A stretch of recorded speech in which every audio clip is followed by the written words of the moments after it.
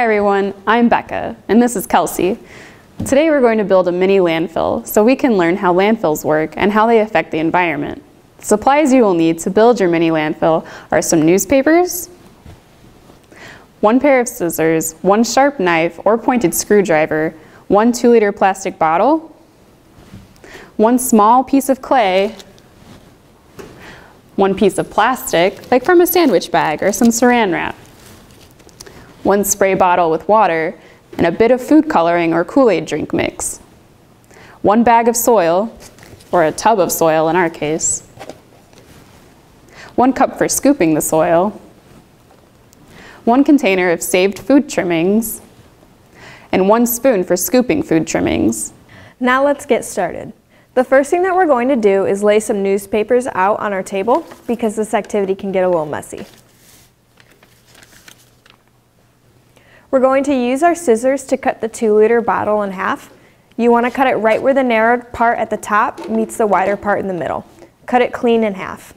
In this case, we already cut ours, so we don't need to do that. Now we're going to use our pointed screwdriver to poke holes in the cap of the 2-liter. Take the cap off, lay the cap face down on the table, and push hard. Poke 5 or 6 holes in the cap far enough away from each other so that they don't create one big hole.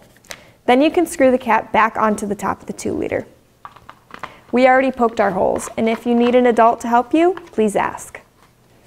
Then we're going to take a small piece of clay and squish it into the inside of the bottle cap. Try to cover all the holes we just made in the cap. Next, we're going to stick the square piece of plastic inside the bottle cap on top of the clay. Really press it in there. Now we're going to put the top half of the 2-liter bottle upside down inside the bottom half of the 2-liter, like so. Now we have our landfill. The top part of the 2-liter is the landfill, and the bottom part is the groundwater. Groundwater is under the soil and feeds into rivers, streams, lakes, and ponds. We'll learn more about that later. Now we're going to use our spoon to scoop a small amount of food waste from the food scrap bin into the landfill. This is symbolizing the food waste in a landfill. Landfills have lots of other waste too, but today we are only talking about food waste. Next, we are going to cover our food waste with soil, because that's what landfills do. We cover our trash with soil so it doesn't stink as bad for people who live near landfills. But what else do you think happens when we cover the food with soil? When we cover the food waste and other trash with soil, we prevent oxygen from getting to the trash. This creates an anaerobic environment. Anaerobic means without oxygen. Organic trash, or trash from nature, like food waste and yard waste, is eventually broken down by tiny microorganisms like bacteria, so it's not sitting around forever. But this anaerobic environment is only fit for bacteria that don't need oxygen to breathe. If we were bacteria living in a landfill, we wouldn't breathe oxygen. We would be so tiny that you couldn't see us. We would eat the food waste in the landfill and release methane into the atmosphere as we ate.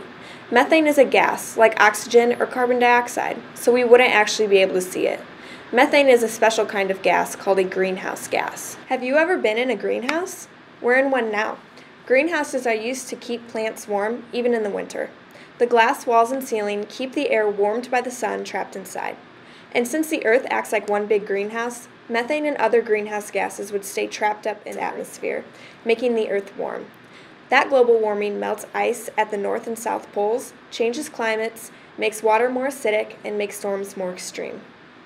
Another problem with food waste is leachate. Leachate is the polluted water that comes from the trash that holds moisture, like food waste. Food waste has a lot of moisture. Think of a rotten tomato. Would that tomato be juicy or dry? Definitely juicy, but gross.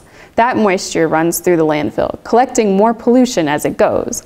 The clay and plastic at the bottom of the landfill protects the groundwater from most of the leachate. Most of the leachate is collected by pipes and taken to a collection pond to be cleaned and treated. But some of the leachate sometimes escapes from the pipes and gets through the clay and plastic and into the groundwater. Mix your Kool-Aid and food coloring with your water in your spray bottle. This is your leachate. Now spray the water on your landfill until it is soaking wet. See if any leachate gets into your groundwater.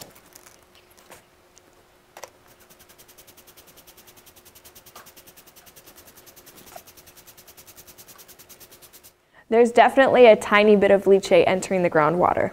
Do you think that leachate is good or bad for water quality? It's definitely bad. Leachate carries pollution from the trash in the landfill and into the groundwater. That pollution can make the water acidic and polluted. The groundwater is connected to lakes, ponds, rivers, and streams that fish and wildlife live in and drink from. We also get our drinking water from groundwater. All that connected water is called a watershed. There are also a lot of nutrients in leachate, like nitrogen and phosphorus, that might cause algae to grow in the water. That algae uses up a lot of oxygen in the water that fish need to breathe. Too much algae makes an unhealthy environment for fish and other aquatic animals. Whether you throw food in the trash can or wash it down your garbage disposal, it eventually ends up in a landfill, where it can be harmful to the environment. You can do your part to protect fish and wildlife by not wasting food. The less food waste, the less leachate. The healthier our water and wild habitats will be. Well, that's the mini landfill. We hope you learned a lot. Just to recap, food waste in landfills produces methane, a greenhouse gas that contributes to global warming. Food waste in landfills also produces leachate, which is bad for water quality.